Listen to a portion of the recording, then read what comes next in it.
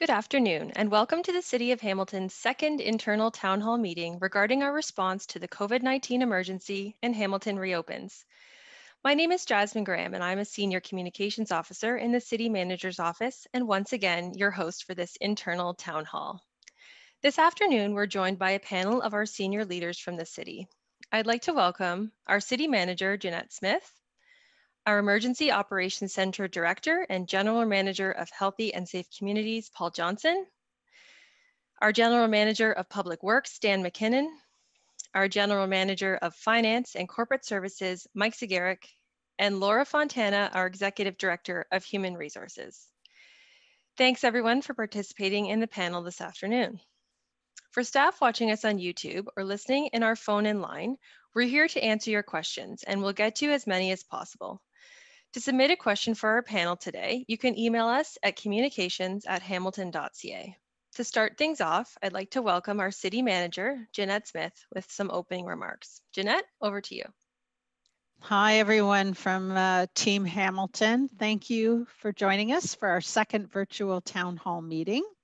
I hope you found the first one helpful and this one just as much. And I hope by now you all know that we are officially in phase 2 for our 3-phase reopening plan. And just a reminder, it is a 3-phase plan. It does not have specific dates on it because we do have to monitor and take advice from public health and looking what's happening both at the provincial orders and locally here.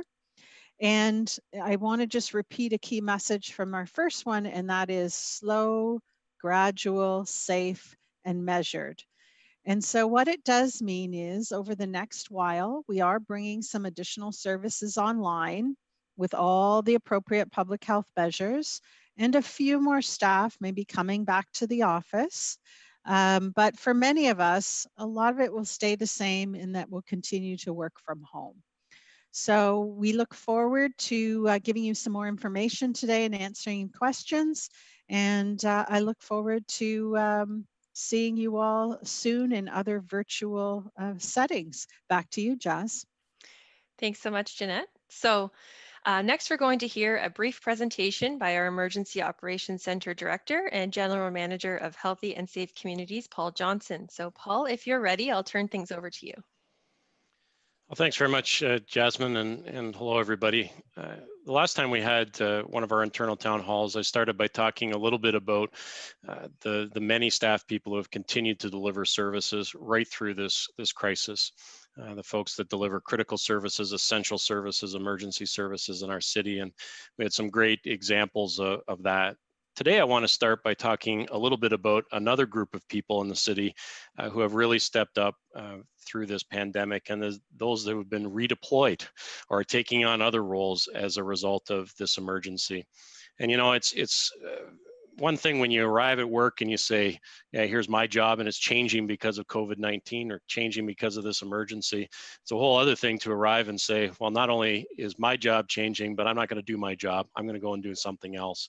And there's some really inspiring stories of how, as we all know, the ability for us to deliver great public service is something we celebrate all the time, and it's happening with the redeployment as well.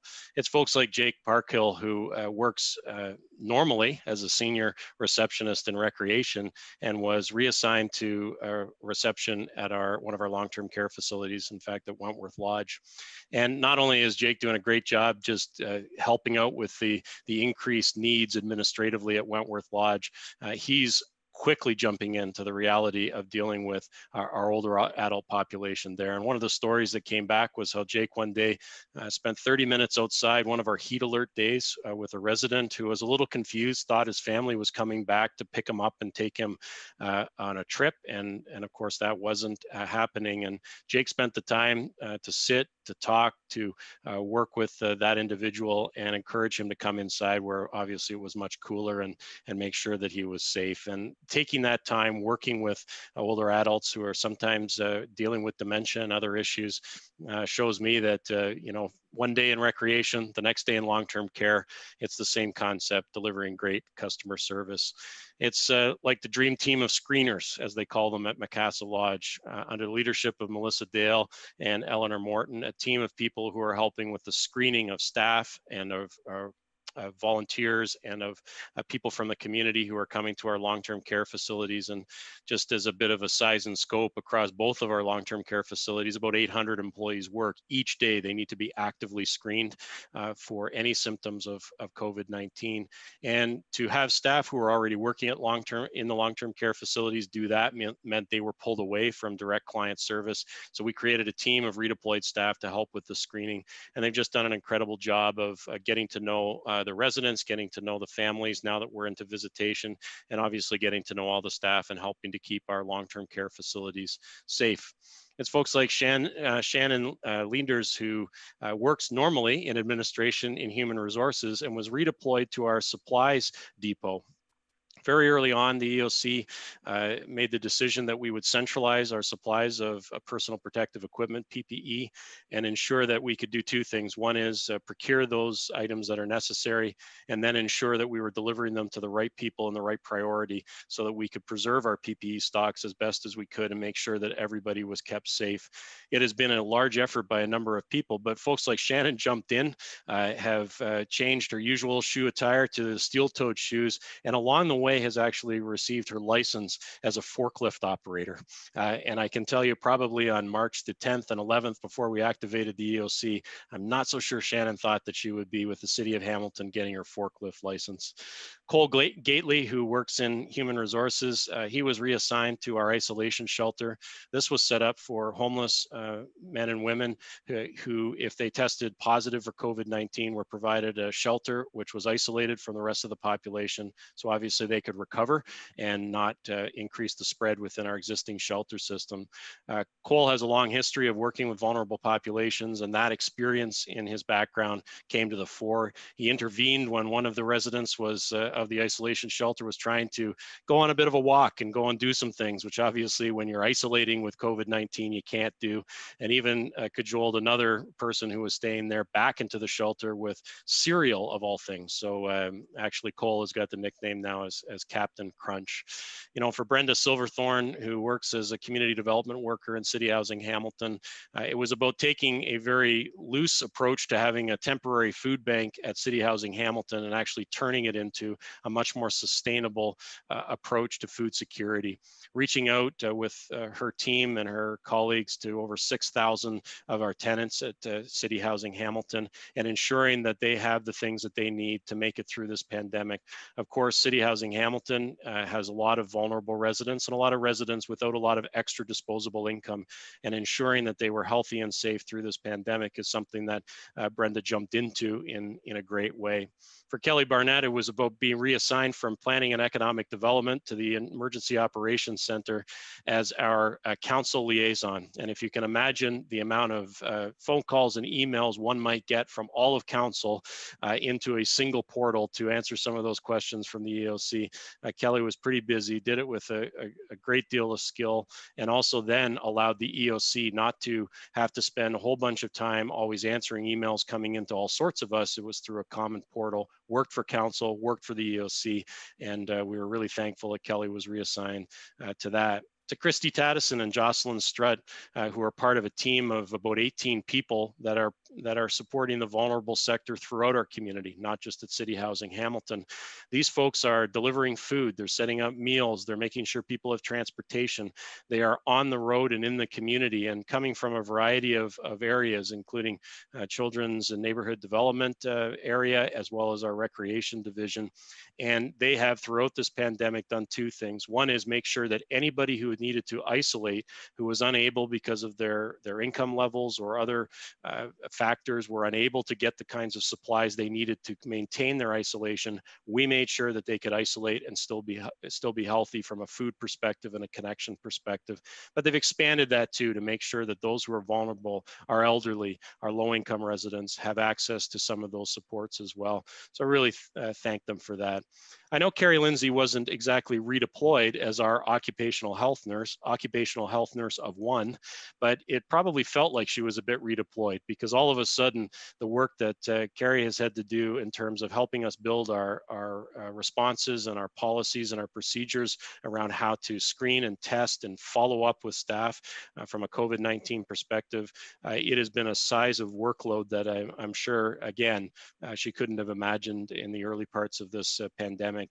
And so some people have, stayed in their current role, but certainly redeployed in terms of their effort and energies to many, many things. And finally, I want to talk about Jacqueline Durloff, who is one of our communications officers and generally helps out in the city manager's office and doing some of our special projects as a city, but was recently redeployed to public health services. And if you can imagine taking those skills and experiences, but being redeployed to the very, very front lines of this emergency. This is a public health emergency, and Jacqueline's jumped right in there and provided all sorts of the communication supports and hasn't missed a beat. Picked up right away, and for public health, they've been at this since January, and so is coming in after months and months of work's already in place, and really has helped them continue to do what they need to do to communicate to the public how to remain safe. And I can tell you from the mayor's perspective and my perspective, the majority of questions at the press conference are for public health. We sort of sit back and look pretty and talk about things that aren't open or are being closed at the city or reopened in the city, and so the public health communication function is critically important. But as I end my opening remarks, I just want to say that one of the things that we've been really proud of as an emergency operations center is the way we've communicated. So highlighting the work of Jacqueline today, but really that is talking about our entire communications operation. And that includes communication officers. It includes those that help with graphic design, making sure that the pieces that we put out look good. It's all the folks that work behind the scenes in web design and all the rest. We have a very robust communication approach at the City of Hamilton for this pandemic, and it shows each and every day with the work that's going on. So I thought I'd start today with that, because from an emergency operations perspective, we had some of these very critical roles that had to be redeployed and reassigned to staff within our organization. And two things needed to happen. One is they needed to jump in, both feet ready to go, and they did. And then the second piece is a very steep learning curve in how to operate a supply depot and all the logistics that goes with that, and apparently driving a forklift, to driving around the community and engaging with people that perhaps weren't the client population that people are used to working with. And so all of those things are incredibly important as we as a city have done our work to ensure that we can continue to respond to this emergency. I'm going to pull up some slides just for a few minutes and remind everybody on the call today that as of last Friday, the City of Hamilton entered into phase 2 of our reopening strategy, along with the province of Ontario entering Hamilton into stage 2 of the provincial recovery as well. And what that really means is that a number of things are now open to the public, and now a number of things are now available to the public that weren't available before. And some of those things we're going to talk a little bit about today. So one of the first things is to remind you of what Jeanette said, which is, Hamilton reopens as a phased approach. And just because we enter a new phase doesn't mean it's an event. It means we're entering a phase where things will happen over time, and things are very gradual, and that continues today. One of the pieces about entering phase 2 from Hamilton Reopens perspective is that we are looking to expand the number of services that are offered by the municipality and returning more staff to work. But that's not happening equally across all work areas. So some people are still very much working from home, whereas others are starting to come back to work to deliver some of the services. And so when you talk about municipal facilities and offices reopening, a lot of that is based in recreation right now. The municipal golf courses have opened a few weeks ago, and now we are working very hard to open 14 indoor and outdoor pools. One of them is sort of an outdoor pool / wading pool in Dundas, but opening 14 pools across the community, and we hope to do that the week of July 6th for some, and then the week of July 13th for for the others. And so when we talk about opening facilities, I mean, if you work in an office building, you may say, well, hey, when is my office being opened? And the reality is that the facilities we're focused on now really have to do with some of our work in recreation. The bottom line is most, though, of our recreation programming out of those buildings and all the events that go along with that remain canceled. There are some things happening in recreation to do things more virtually, and it's great to see that both at the younger age ranges with our early on centers and our the work that's been happening there since this pandemic began. But also recreation will begin to provide a few more services. But the things we're not doing this year are our SUPI program, and we're not providing a day camp program through Camp Kadaka. When people do return to their places of work, we have lots of things in place to ensure that, that things will be safe for you. You'll see here that Provincial Offences Administration staff are also starting to come back to the office. Some of the things that they need to access can only be accessed in the office. And so we've started to make the plans and the safe return there. It does not mean it's open to the public now, but some people are starting to return to their places of work in anticipation of opening to the public. Lots of that, though, focused around our recreation staff. You also know in phase 2 that really we focused on most of our outdoor municipal amenities being open to the public. And some of the new things that we've added, of course, are spray pads, all open now, except for a couple that needed a bit of mechanical work. And we're also starting to permit the use of sports fields so that people can come and use our sports field. So that's an awful lot more work for some of our public works staff, for some of our recreation staff, as they try and make sure that people can get out and enjoy the amenities. Many staff continue to work from home as a big key piece of our phase 2. And we've put up a slide here for those who can't see the screen. I'll describe a bit of it to you.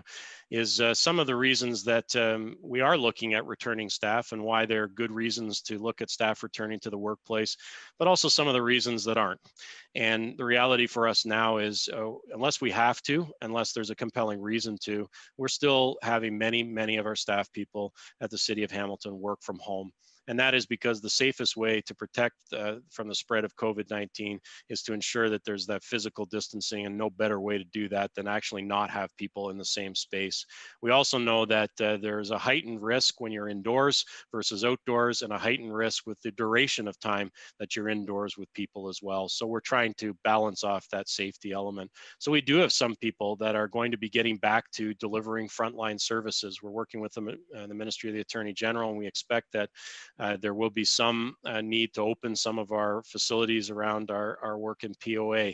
Obviously, we've talked about recreation at length. There may be some folks that need to come into work because there's special technology or special equipment that just can't be taken home. And so we're starting to explore some of those things so we don't get too far behind in some of the work. And then there are occasions, as you know from our policy, where if there is just an unsuitable environment at home for people to work in, we can look at alternatives, including coming back to the workplace. And again, that's more on an individual basis, not on a team basis. Some of the reasons that really aren't in our thinking around why we would return staff to their places of work is that people want to return to normalcy. I just want to do the usual routine, or that there's a desire to attend face-to-face meetings. To be honest, there'll probably be heavy restrictions on the amount of face-to-face meetings, the number of people that can attend face-to-face meetings, even when we do start to bring people back to the office. The desire for more social interactions, and from a morale purpose, just wanting to see more people. And the reality is we'll get there. We understand that concern, but right now, the safest option is for us to focus on those programs that need to get back into operation, need to be back in facilities, not for those that it might just be a nice thing to do. And then there are some other things that we need to consider in phase 2. There's still a heavy restriction on the number of people that can gather. It's up to 10 now in the province of Ontario, but that's still a very small number of people. So no events going on in the community, no public meetings where we're gathering people together, because obviously the goal here is to still have very few people meeting in public, unless it's part of that social circle that we have personally, where you can both relax the physical distancing and also have a group of 10 people that you're more closely connected with, but that doesn't really impact us in terms of a work environment. We've got lots of redeployed staff, and I've talked about a number of them today, and we're going to continue to have online services as well. And so close, as I always do, with the reality is that we have to maintain a lot of those good public health messages if we're to remain safe in the work that we're doing today. And as people return to doing more work with the city, that's what we'll be focusing on. For instance, we're in the process of a lengthy training sessions with our lifeguards and our staff, our aquatic staff, getting them ready for the opening of the pools. And much of it is focused on how do we ensure that there's proper cleaning? How do we ensure they have proper PPE? How do we ensure that we can physically distance both staff from folks coming in, but also the users of our service from each other as they come through?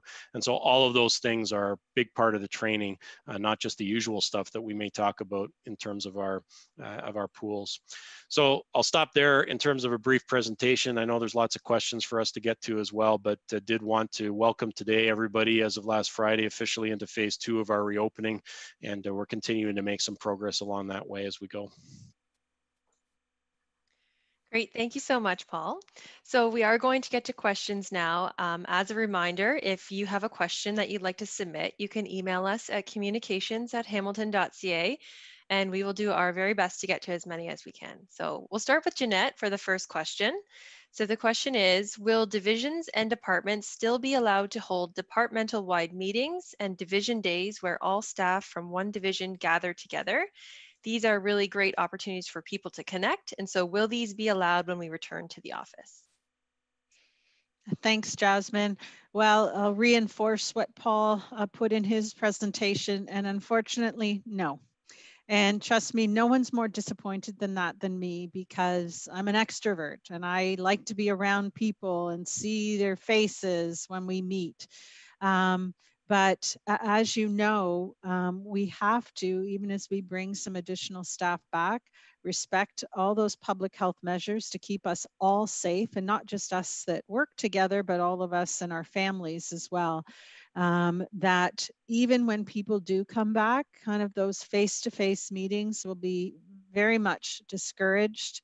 We're going to have to rely on our virtual meetings like this one. And I've seen such amazing creativity of staff and how they can kind of make these fun and engaging and connecting in other ways, and still respect all those physical distancing and protect ourselves, our community, and our family members as well. Great, thanks, Jeanette. So next question goes to Dan. So Dan, in our last town hall, we talked a lot about the new cleaning regimens to help reduce the spread of COVID-19 in our workplaces. Can you talk about whether staff are responsible for cleaning washrooms or kitchens, meeting rooms, or other shared spaces, and how that will work?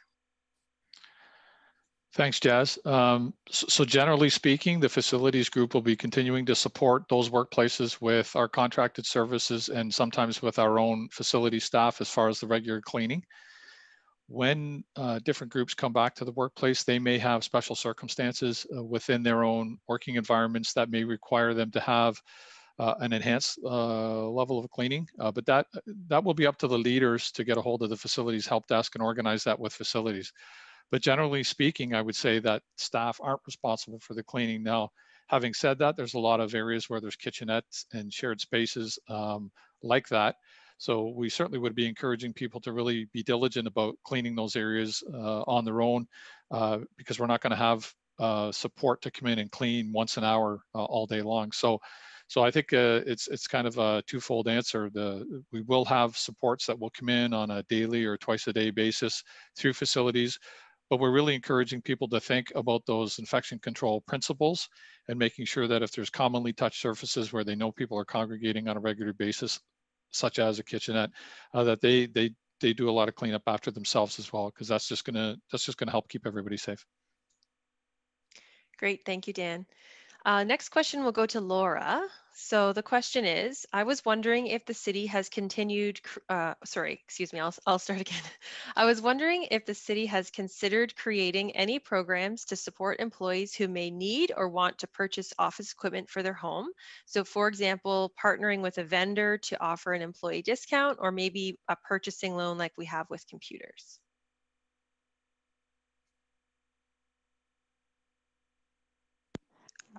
Right now, there's no programs that we're considering in terms of purchasing equipment.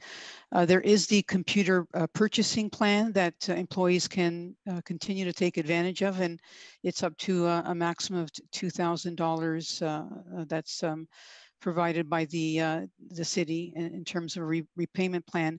But at this point in time, we're not really considering an equipment purchase plan.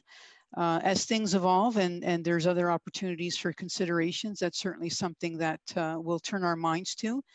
But at this point in time, we've really been focusing on the health and safety of the home office, the ergonomics and the proper setup and so forth. So in terms of providing that financial support for a home office or related equipment, at this point in time, it isn't being considered, but that's not to say that in the future, it won't be a consideration for sure.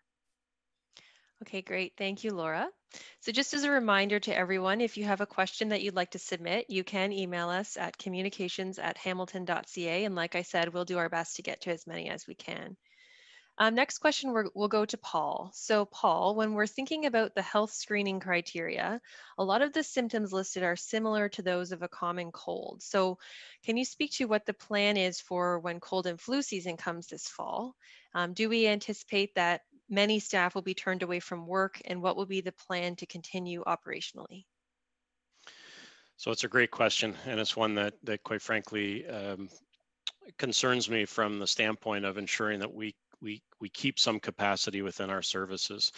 The challenge with COVID-19 is that many of the symptoms, as the person who asked the question rightly pointed out, mirror other things which are the sort of normal run of the mill. It could be the flu, to which we have a vaccine and all the rest and deal with on a yearly basis. It could be the common cold. It can, in certain cases, as we've gone through the spring, mimic some things around allergies. So it is a challenge for us.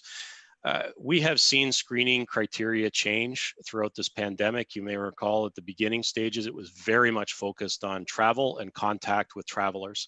Now, of course, it has expanded due to community spread.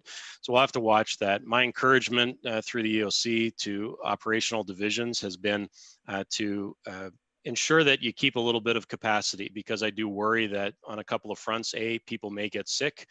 B, we may have screening failures that people need to be out of the office or out of the work environment for a few days while they get tested. That may come back negative, and then they can come back.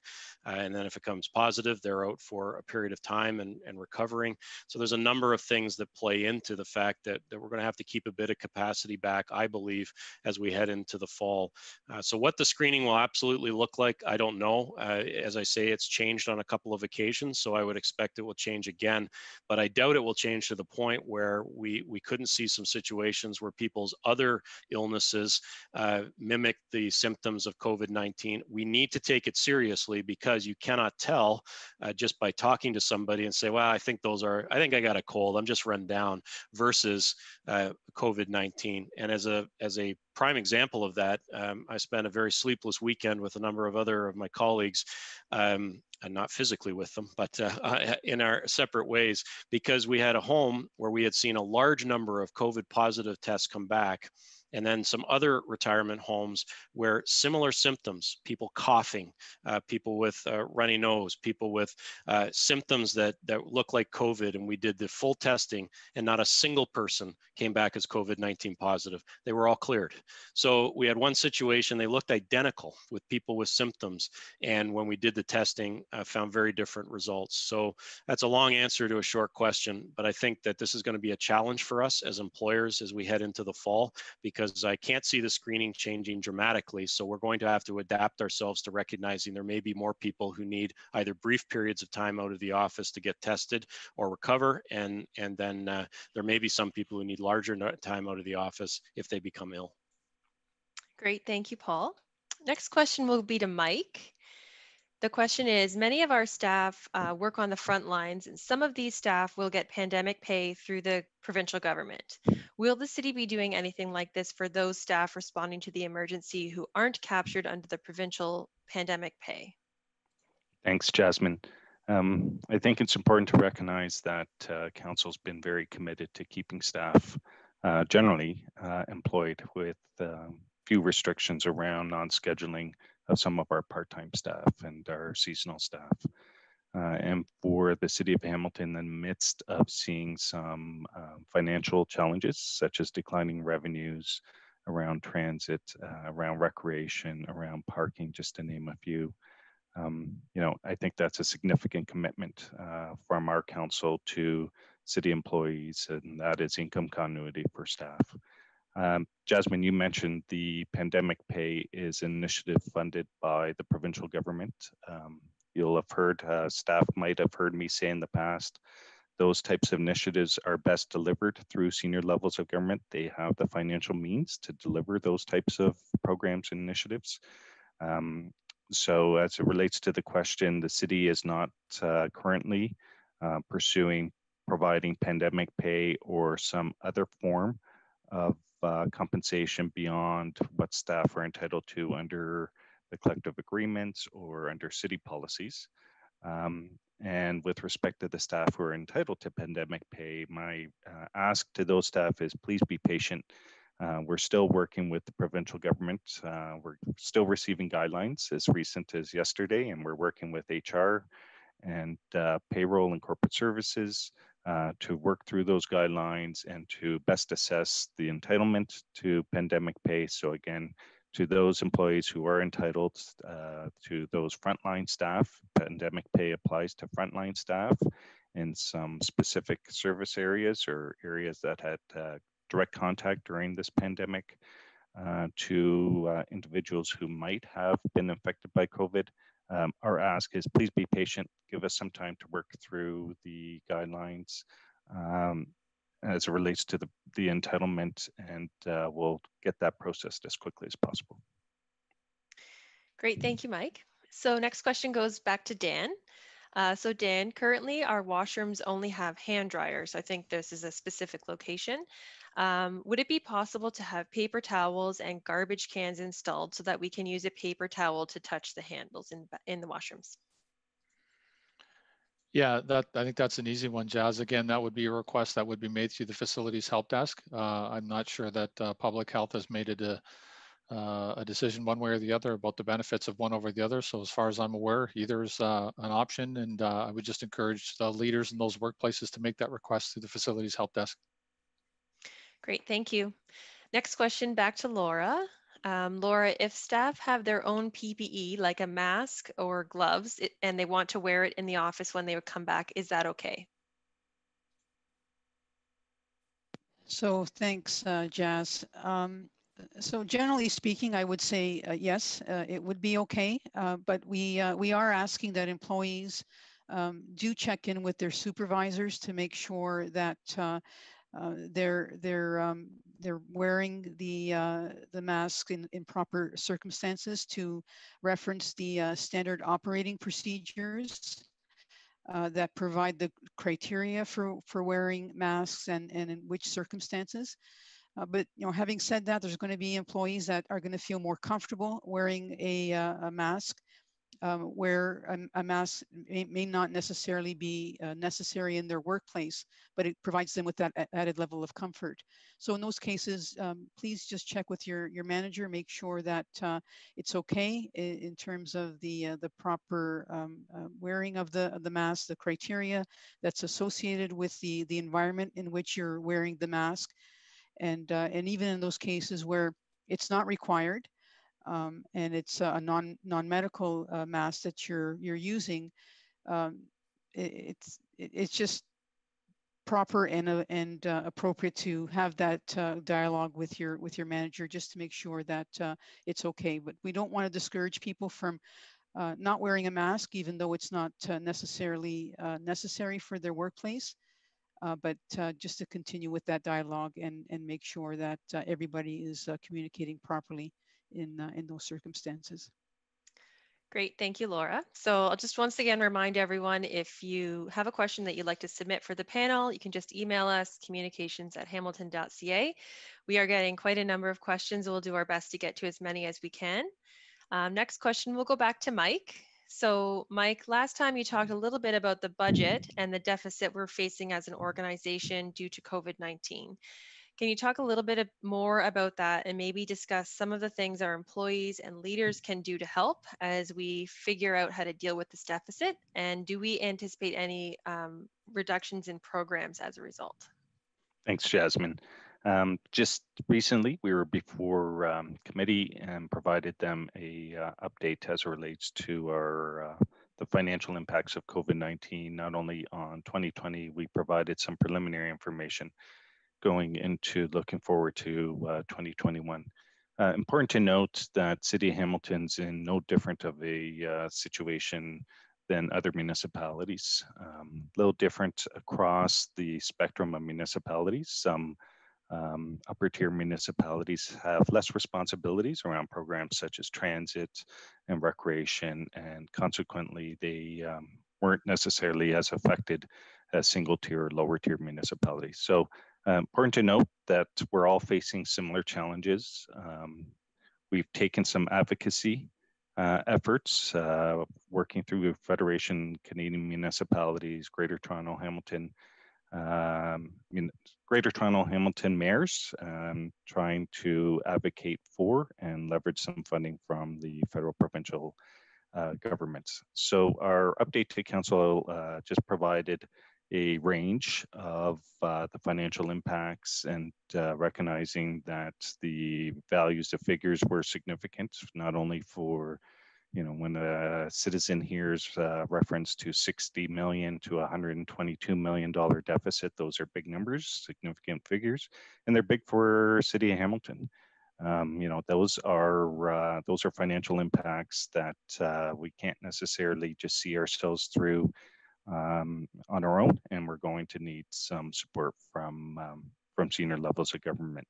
What SLT has committed to is we are looking at discretionary spending. So to all the people leaders, is our ask is to work with your leadership, departmental leadership. We're looking at discretionary spending that includes conferences and training, recognizing because of the COVID situation is there are restrictions in those areas, but there are still, similar to this afternoon, there's still opportunities to leverage some of that through a virtual platform or channel.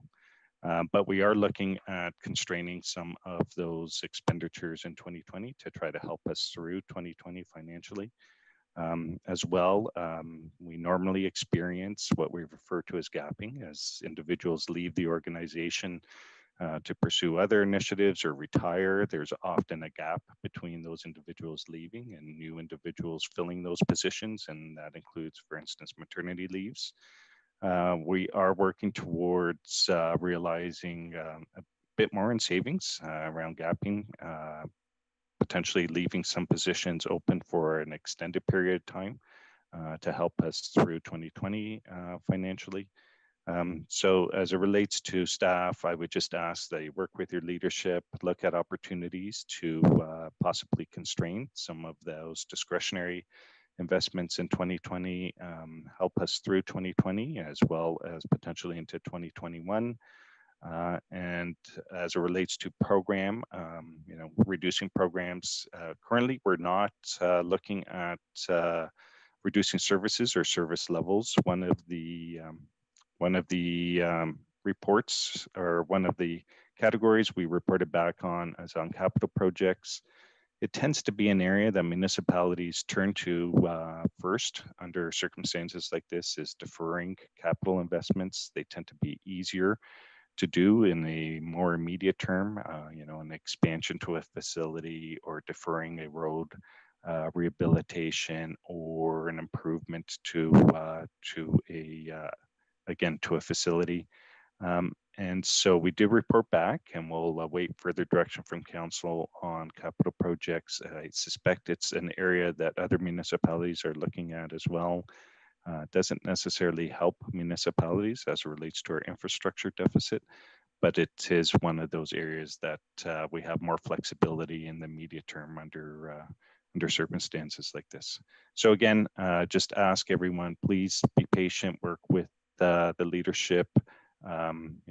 We need to try to realize some savings, and we are targeting some of those discretionary areas, as well as the potential on deferring some recruitment.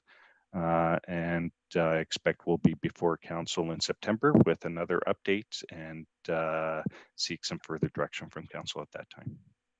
Thanks, Jess. Great, thank you, Mike. Next question goes to Paul.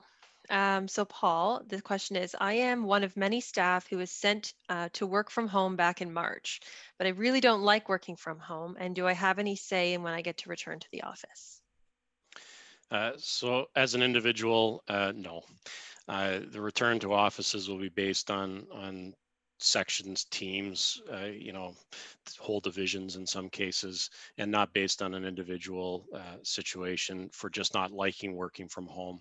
As you'll note in the policies that we have around working from home, if there are circumstances where it is just untenable to continue to work from home because of the environment that you're in, then that's a different conversation. But in terms of no longer liking working from home, no, that's not going to happen on an individual basis. So we are looking at how people will return to offices, and also thinking through how we might be able to also give people a bit of a sense of a better time frame. We do recognize, and the EOC had this conversation last week, that for some it's you know, a constant asking of question, and the answer back is, well, it's a slow and gradual piece. And if we could start to give some better timing, even if it's a little generic, but giving some sense of timing to folks, we know that that would be helpful. And so we are taking that to heart and trying to provide people with a better sense of the when, because I do agree that as this goes on, we're on day 106 now, that simply hearing, you'll hear, you'll see, we'll let you know, it's coming in the future. Those are all less than satisfactory answers as people are trying to plan their own lives and planning their own environment within the home if they're going to continue to work from home, or starting to prepare to come back to the office if that's the case. So bear with us a little bit. There are a number of things that we're working through right now to try and give a little more clarity. But as an individual employee, you will not be dictating when you come back to the office. That will be done in conjunction with the rest of your team and in conjunction with the general reopening plan. Great, thank you, Paul. Next question is for Jeanette, I think. So Jeanette, the hiring process has been on hold for some time now. What is the time frame to go forward with testing and interviews, and what will these processes look like? Thanks, Jasmine. So yes, when the pandemic emergency first happened, we did put a pause on all hiring. And but gradually, you know, there have been critical positions that we need to fill. And so we've been starting up doing hiring again, even as early as April, for some of those essential critical positions. And so what we're doing is, when a vacancy happens, we're kind of taking just a very short pause to say, okay, is this critical? Yep, we got to hire right away. Is this a position that somebody who currently doesn't have sufficient work because the program area they work in is closed right now or not busy? So do we have an opportunity to redeploy? And so we'll do that if we can. And an example would be, we're not hiring some of our summer students we would normally hire. We're redeploying staff. And then the third one is that pause to say, well, no, we actually won't fill the position right now because there isn't sufficient work right now. It's a program area that's running at half capacity because we can't meet public health measures, et cetera. So we are taking that pause, not a long pause, but just asking those questions. And if we do, you know, we can keep it open. It helps with those savings that Mike mentioned. But where we need to get hiring, it's happening. And I'm really impressed with the innovation and creativity, because some positions we hire have to have testing and things like that. And the people leaders combined with HR are coming up with creative ways to ensure. I just went through a hiring process to hire our director of comms and government relations, about how we can keep hiring moving forward. So it's not paused anymore. But we are looking at just ensuring the position needs to be filled and we can't redeploy. Great, thank you, Jeanette. Next question will go to Dan. So the question is, I work on one of the upper floors of City Hall, and I need to take either the stairs or the elevator to reach my office area. I'm concerned about how this will work. The stairs are very skinny and the elevators are not very big either. So how will the city be able to ensure people can maintain 6 feet of physical distance in the stairways and the elevators? Thanks, Jazz. So I guess, there's infection control procedures that we are developing and will likely continue to develop for the workplace.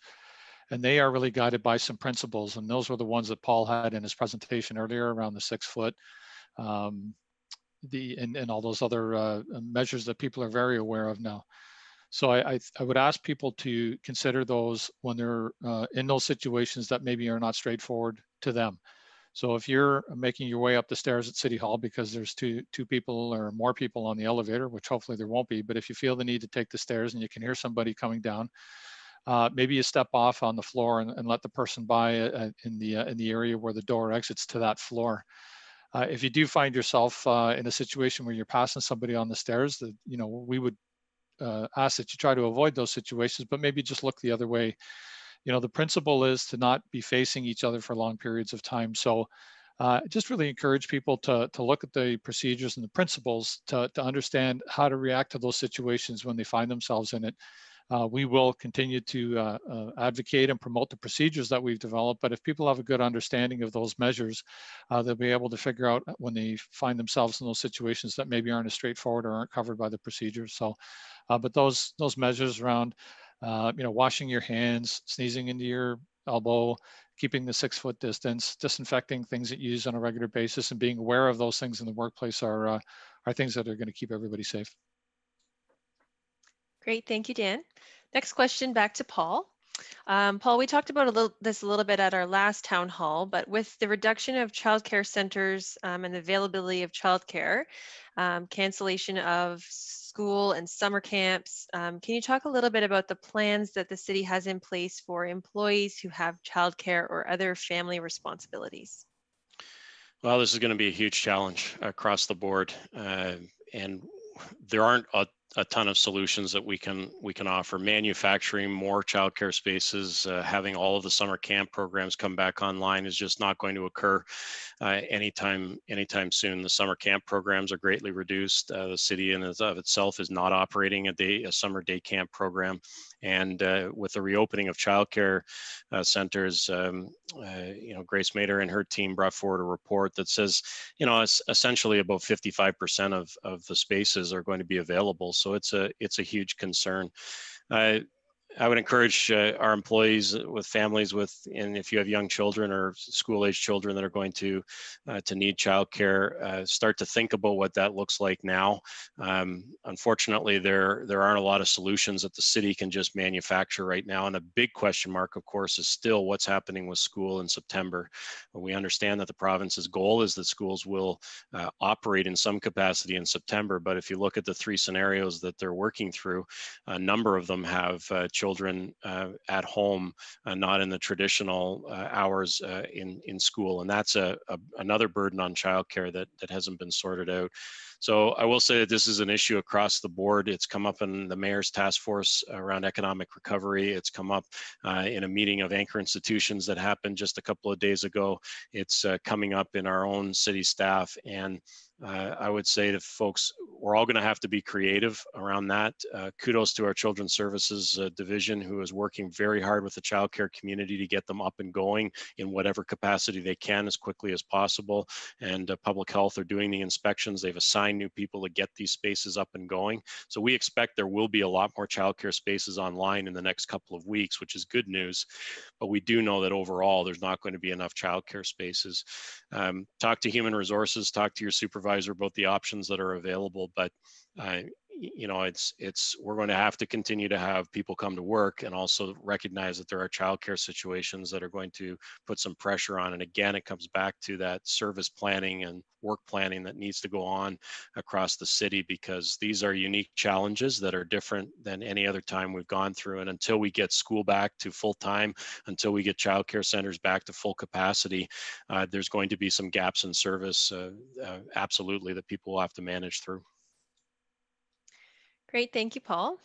Next question will go to Mike. Will city employees who will be working from home longer term, such as into phase 3 and potentially beyond, have the ability to make any additional income tax claims on their taxes next year? So why is it that I get the income tax questions or tax questions? First, I want to just recognize staff. A shout out to IT staff, to the EOC procurement. If you think back to the early days of this pandemic, staff did a great job. The people leaders did a great job in helping to facilitate staff being able to work remotely. You know, the leveraging of technology, getting desktops out of our work environment into individuals' homes, making sure that they're going to function in that environment. There was procurement of laptops in order to enable staff to work remotely. There was, you know, subscribing to VPN, getting the platform up so that rather than a couple hundred employees accessing VPN or WebEx, you know, pivoting to hundreds of employees using that platform on a daily basis. So a shout out to IT staff, to the OC, procurement staff, and others in terms of helping to facilitate that transition. Also early on, if you think back, as we recognized as we were going through this pandemic, we needed to support staff who may require some materials or supplies. And so the EOC made a decision that through supervisors, staff could request supplies or materials that they may require at home. So we took those initiatives and we tried to satisfy those primary needs for staff. And we discussed this afternoon a bit around you know, furniture, and as we continue on through phase 2 and look forward is the potential need to work with HR and with supervisors and people leaders in order to provide, if staff have ergonomic chairs in the workplace, is the potential of providing access to that furniture. To the specific question around tax deductions is based on the information and criteria we have from CRA. City employees would not be entitled now to tax deductions.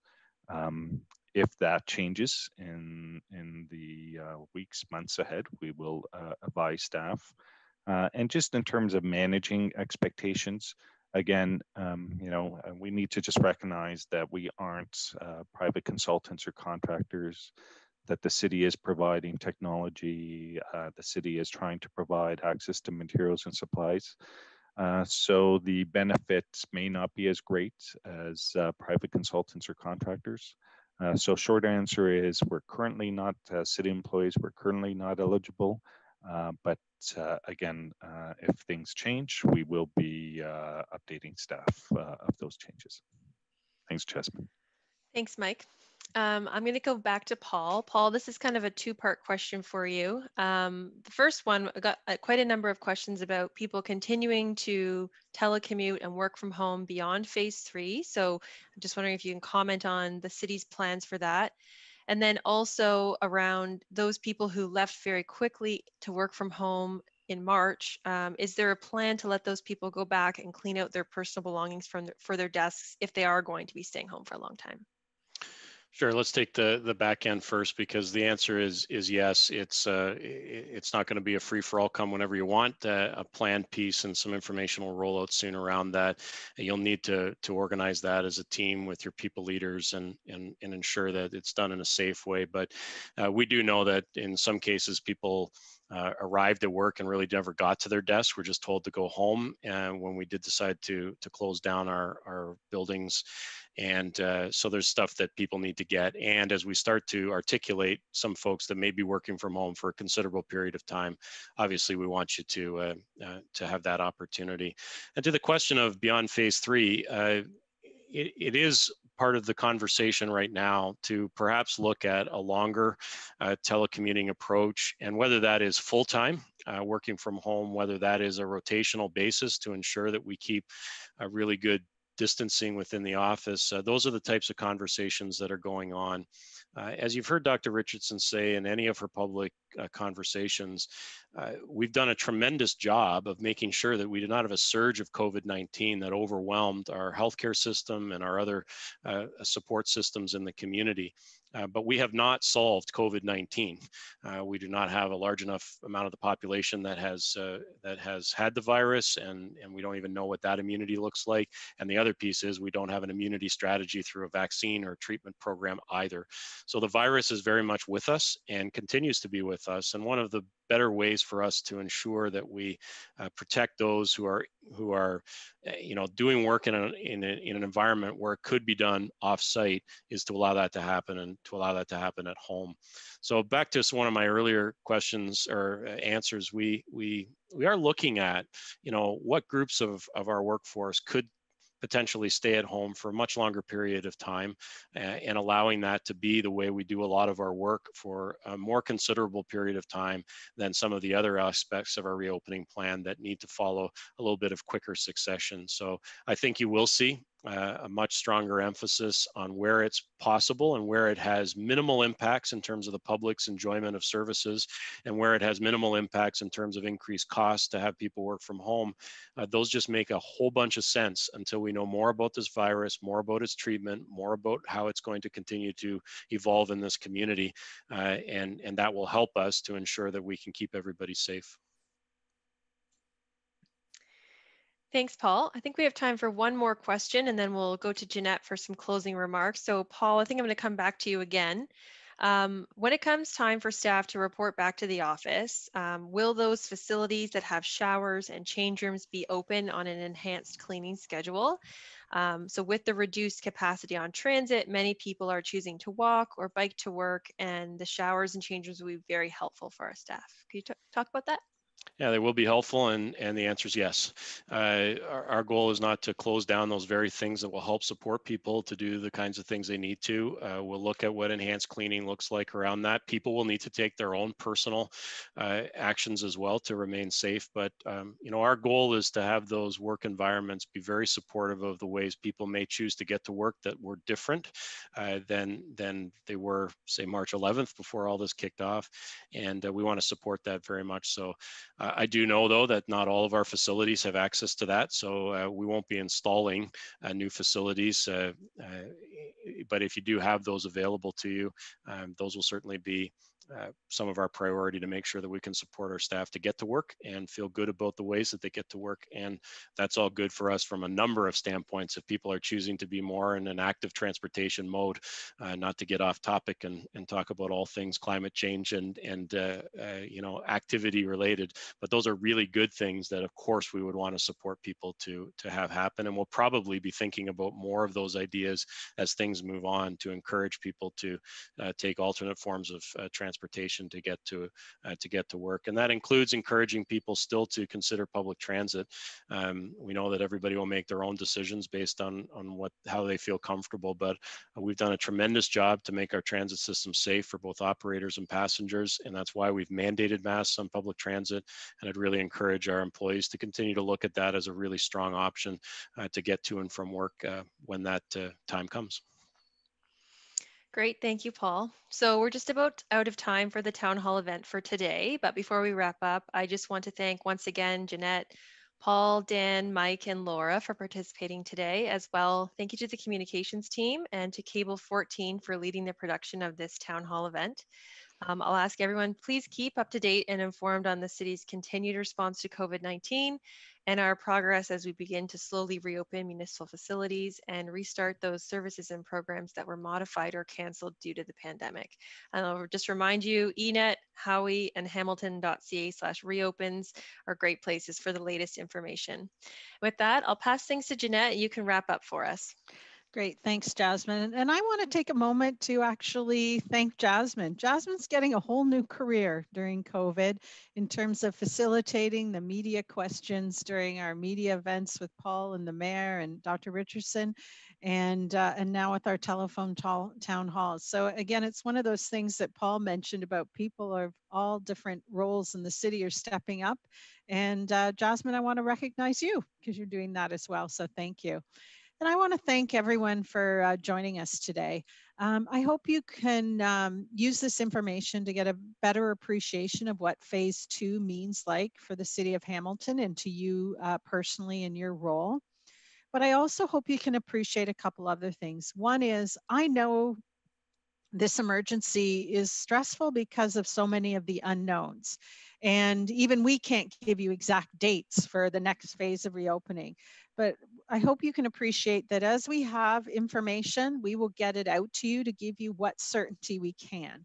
And as Paul mentioned, if we know going through our planning, there's going to be some staff stay at home longer, we'll tell you sooner than later so you can plan around that. I hope also you can appreciate that the senior leadership team and members of the Health and our reopening team are truly making and putting your health and safety first. We can't protect the health and safety of the community if we don't protect the health and safety of all our staff. And so there's been a lot of thinking gone into this to make sure if you are coming back that it's done in a safe way. And if you are being asked to stay at home and work at home longer, it's for that health and safety reasons. And lastly, I just do on behalf of the senior leadership team, just thank you and recognize. I hope from the stories Paul told at the beginning about the different staff that have pivoted and taken on new roles. I kind of want to drive a forklift now. That this really has been a massive team approach at the City of Hamilton. And I am so proud, and we all are as a senior leadership team, how everyone has stepped up and adapted and been innovative and creative and done such an amazing job. So thank you very much. We're committed to keep you information coming your way. Please be safe and take care of yourself, and bye for now.